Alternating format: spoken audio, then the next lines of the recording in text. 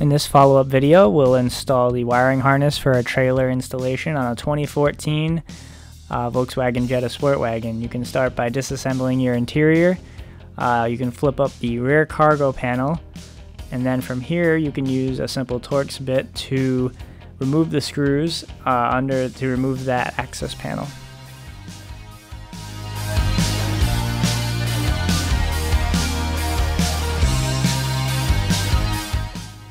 Now you can remove the secondary access panel by flipping the seats back. Underneath the retaining area for the child safety seats, you can flip those up. There'll be 3 more Torx bits under there to remove that cargo access panel.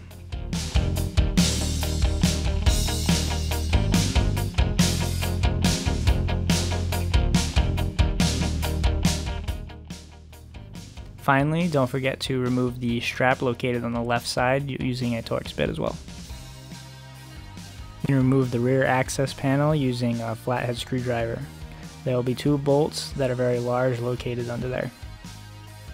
From here, you can simply start prying around on each end and slowly keep pulling harder and harder until the clips pop out and you can remove the rear panel from the vehicle.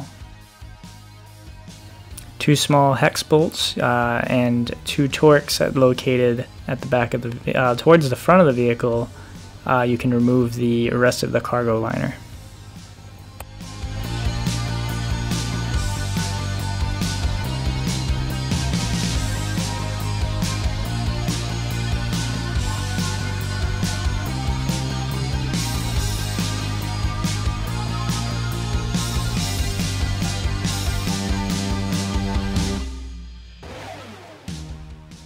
Here you'll need to use the same Torx bit to remove the cargo tie-down holds on the driver and passenger side of the panel.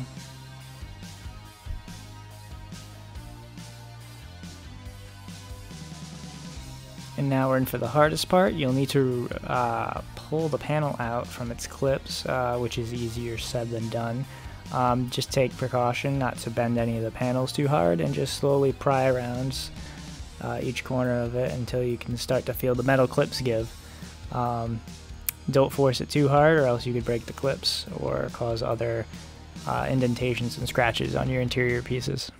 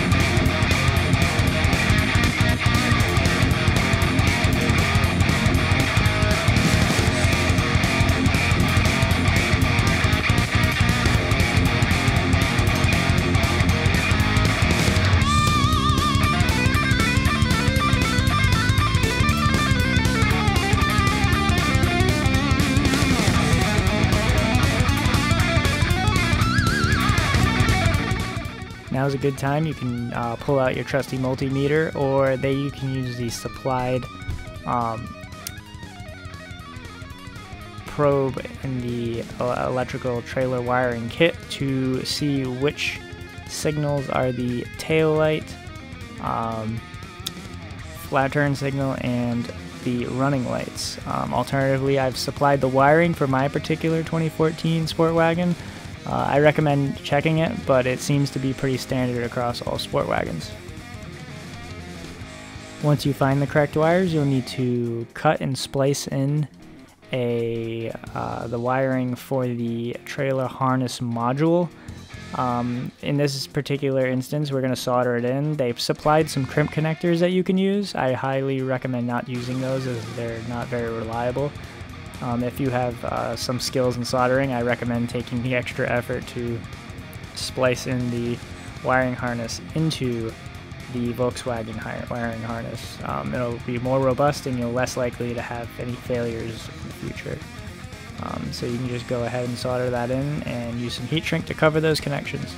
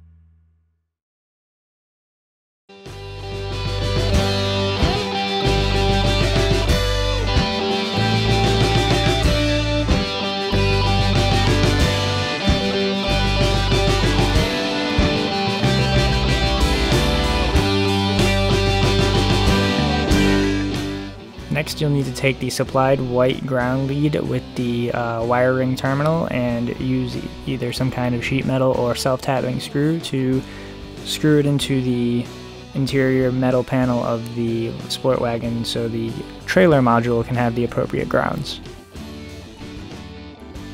You'll also need to go to the passenger side of the vehicle and find the right passenger side turn signal wire as well to incorporate this into the wiring harness.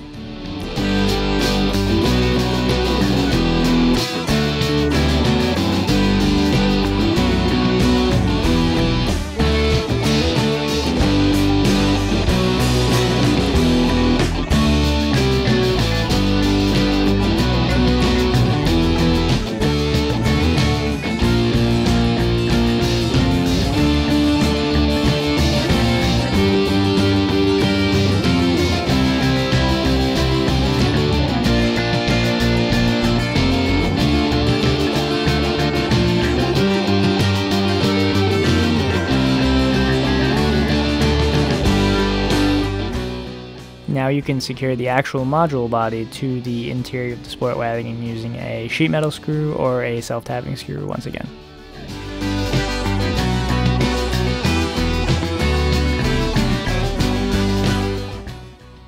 Next, you'll need to install the power lead to the module.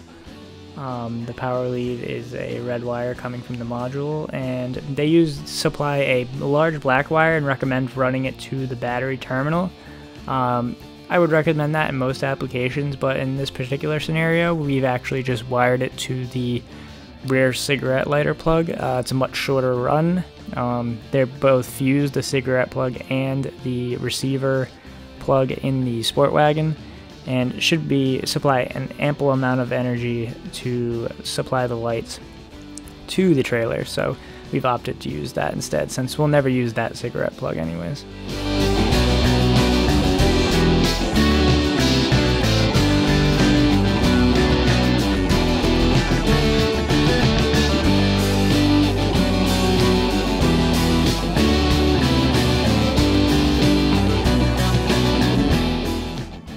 Rather than dangling the wiring for the trailer outside of the trunk and scratching up the rear bumper, I've opted to splice it and cut it open, so that way I can drill a hole in the rear trunk well near the spare tire and run the wires directly out from the well. Make sure you either use some kind of silicone or ideally a rubber grommet to keep the wires from chafing against the metal you've drilled.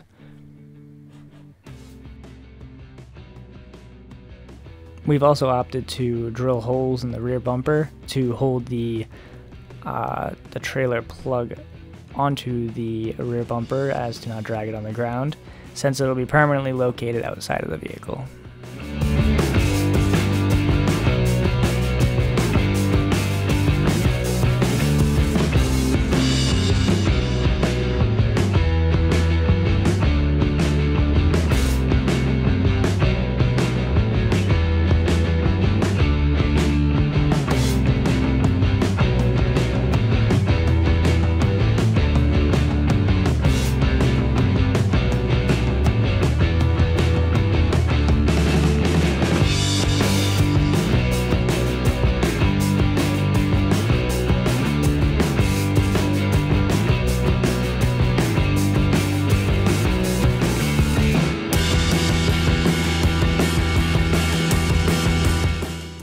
Now it's as simple as reconnecting spliced and cut wires that you use to run the wiring from the outside of the Sportwagen to the inside.